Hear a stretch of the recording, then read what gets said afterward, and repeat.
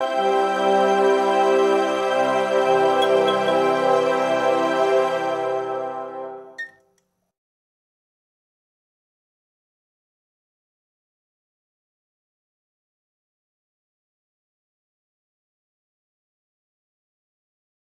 when we meet Santa, he's kind of, I guess, a little bit depressed, right? At least he's lost faith. He's lost faith in himself and in Christmas and in us. And he feels like it's all about presents and consumerism, and we've kind of forgotten what it's all about. And which means that he's lost. He goes on the journey of delivering the presents on Christmas Eve, and he's kind of half-assing it in a way. He's kind of just going through the motions, and he stumbles across this house that is on the same night taken over by terrorists. And it's basically the house of a family like the family in Succession. It's a bunch of rich people, but there's a little girl in there that still believes in Christmas, that still believes in Santa. And as the terrorist takes over, Santa kind of connects with this little girl and decides to help her.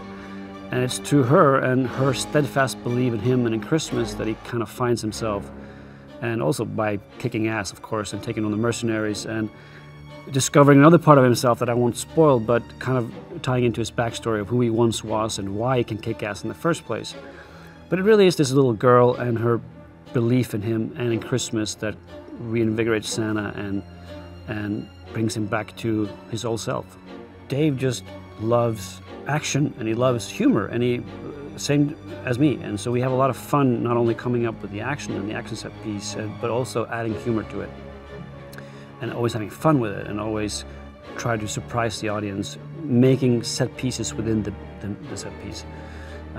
So yeah, no, it was truly a blast, and seeing them work is always a joy. I got the script from 87 North a little over a year ago, and they only said one thing. They said it's like Die Hard with Santa Claus.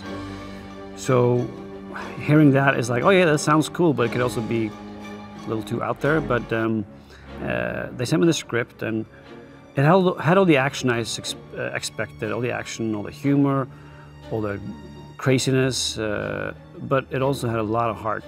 And that's what I connected to, was the fact that despite all the craziness, despite all the action, it still felt like a Christmas movie.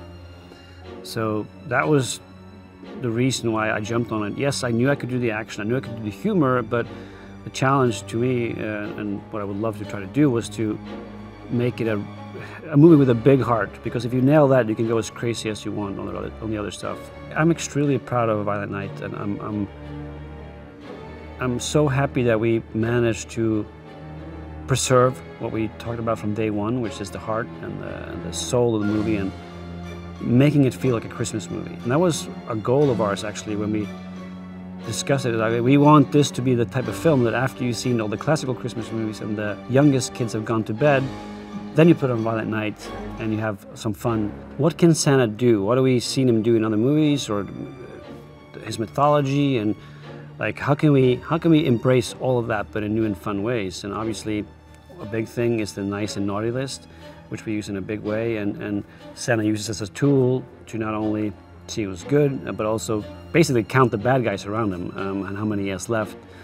He has his bag, his endless gift bag that he uses in the Frosty fight especially. He can go up to the chimney by touching his nose.